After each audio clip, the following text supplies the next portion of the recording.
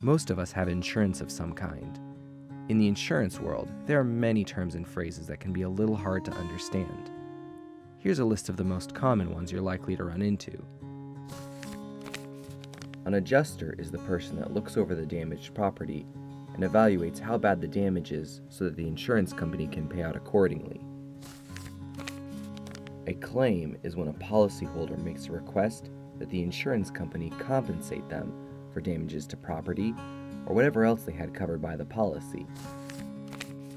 The declaration, or also known as the deck page, is usually the first page of your policy. It lists the details and terms of the policy and your coverages. The deductible is the amount of money that you pay out of pocket. A higher deductible will lower your premium, but cost you more out of pocket.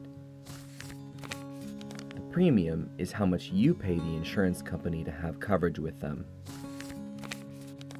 Interested in learning more? Check the description for links to some helpful articles.